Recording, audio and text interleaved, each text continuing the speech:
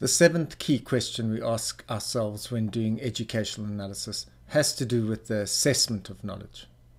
Now, this follows very logically on from the previous three questions we'd asked. Once you've selected something, once you've sequenced it, and once you've pasted it, well, it's very important to actually check that it's been learnt. And the reason why that's important is not only because of the fact that you want it to be learnt as an end product, but you also have to check how well it's being learnt so that you can correct the problems that were missed and improve on the actual teaching and learning which has happened before. So effectively what happens in terms of that is you have what's known as a feedback loop. Now, I'd like to talk a little bit about the feedback loop before we get into the dynamics of the actual boundary strength. What you can see in the diagram is a situation where you have a certain input, and for our purposes, let's just say that that's the syllabus, the curriculum, and what happens is that then goes through what we'd call the teaching and learning black box, where it all goes down and all the teaching and learning happens, and then after that you have a certain output. You have the desired end product that you actually want as a result of teaching and learning. Now, it is vital that you have some space within that system to actually test and check that you've got the output that you wanted from the input that you've given through the system that it's gone through.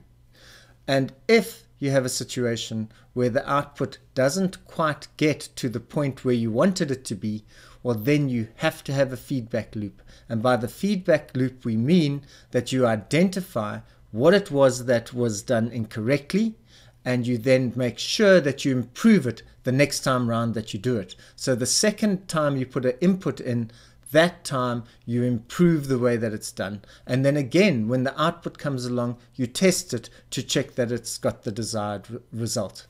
And this results in a spiral of improvement where you are continually ensuring that better and better work gets done. And you can see how vital this is for learners and for teachers. That's why you have a test. It's not only to check that the learners have got the final end product, it's to check what they haven't got so that you can make sure that you actually get that to them either in the next lesson, and more importantly than that, to make sure that the next time you do the same thing with your next year student set, that you do it better. Now, in terms of a solid assessment boundary, what you would have is you would have a very clear understanding about what the end result that's needed, the X. And you'd have a test which directly tested for that X. And if that X was not there properly, the feedback would be specifically directed at making sure that the X comes out as the desired result. And that gives you a solid boundary. When you're working with an open boundary in terms of assessment, what you have is you have a situation where there are a number of ways that you can actually do the lesson. There's a number of ways that you can actually evaluate and check the lesson, and that gives you a far more dynamic process in terms of what the kind of test is going to be that checks for the result. It becomes a very open-ended process where you flexibly work with where the learners are and where the situation and where the dynamic is in terms of your feedback mechanisms and in terms of your assessment process. Now, the story about feedback is actually vital to the whole way that education functions, and this has been well articulated by a number of people. And the person that I'd like to use just to kind of point to the importance of feedback within the system loop, it's the thing which actually enables the system to continuously improve on itself, and the person who's pointed to that is John Hattie. Now, John Hattie has provided us with an interesting kind of study. He basically kind of by 1999, and that's a long time ago, him and his students had done 180,000 reviews of the most scientific studies on education about improving learning. So really, in effect, he was working with around 50 million learners, which is the total population of South Africa.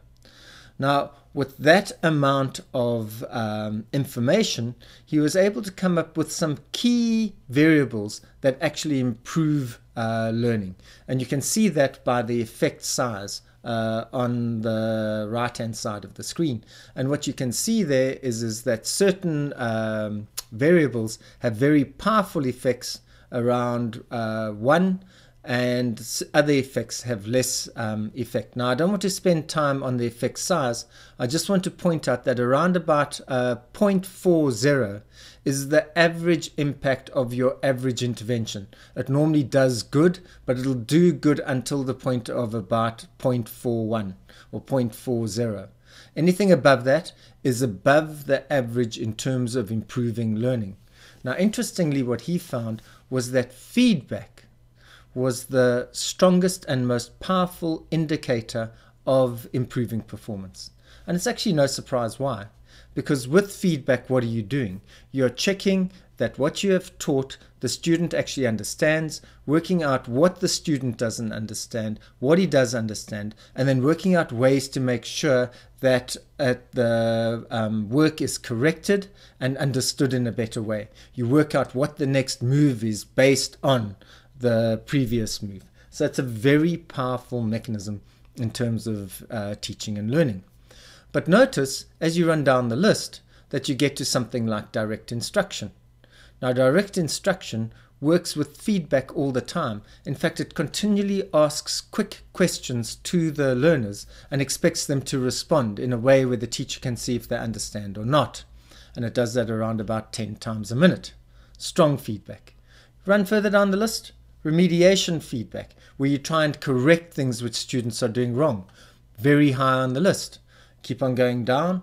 Mastery learning, where you expect the students to understand at least 90% of the content material, and in order to do that you have to continually check what they don't know and correct it. So what you begin to see is that feedback exists as one of the key mechanisms to actually improve education in the world. Now, that being so, it's quite important to discriminate between the different types of feedback. And this was done by Hattie and Timperley. And what I'd like to point to firstly is the fact that it was cues that gave the most important indicator of teaching, improving teaching and learning. Now, a cue is a situation where in process you find out that you're doing something right or wrong, and it immediately gives you an indication about which way to go. So it happens to the task in the process. Feedback, in terms of the way that Hattie's working with it, is a situation in a classroom where the teacher gives a direct response to something which has gone either wrong or right and shows the student the next step forward.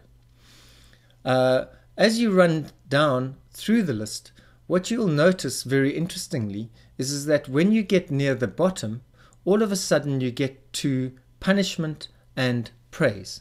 And interestingly, it is praise that has one of the lowest impacts in terms of improving teaching and learning. What you're doing with praise is you're identifying the individual and you're praising the individual in terms of who they are. You're not actually focusing on the task. Now, in order to make this clear, take a look at the matrix which I've put together, which tries to work with 4 different variables. On the one side with feedback, you can focus on the individual, or you could focus on the task. You could focus on the task as an object in terms of the fact that it's actually been done. There it is as an object, which you evaluate in its full completion, or you could be involved in giving feedback to the process of actually getting the task done. Now, what I would like to do is I'd like to spend a little bit of time talking about the dynamics of these 4. Let me start off with a situation where you focus in on the individual as the object, and it turns out that this is a really bad thing to do. I think it was Alfie Kohn wrote a book called Punished by Rewards, and what he was trying to describe was a situation in which when you praise your learner for being a good person or being wonderful, well done, you're so good, those kinds of praise terms, what you're doing is you're actually disenabling their future performance in education, as horrifying as that sounds. And he points out that what you're actually doing is by praising the individual, you're making them dependent on your praise. And they stop looking to the task itself for the reward. They stop becoming intrinsically interested in the task. That isn't what holds it for them. What holds it for them is the fact that you're going to give them a well done or a star at the end of it. And that is what motivates them. And that is a very dangerous situation, because on top of that, you're not getting them into trying to take a look at what they're doing in the process itself. You're getting them to focus just on the reward they're going to get at the end in terms of themselves.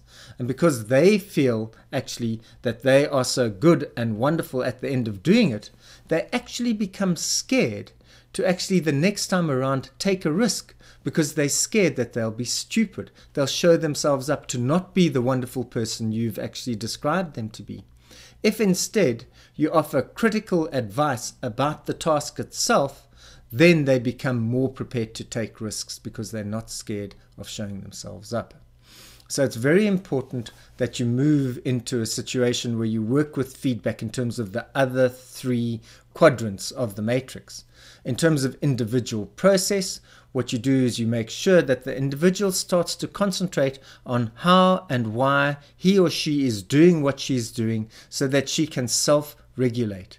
Make sure that she gets this understanding of the process at this point, knows why she's doing this at that point, and starts to pay attention to how she is actually learning herself. It's a vital task, it's a vital skill to learn.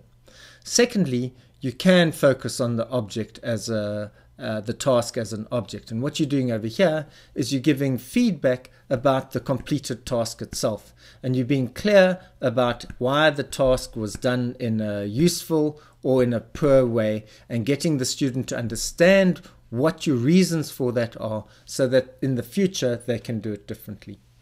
But actually, really the most important of the four quadrants is working with the task in process.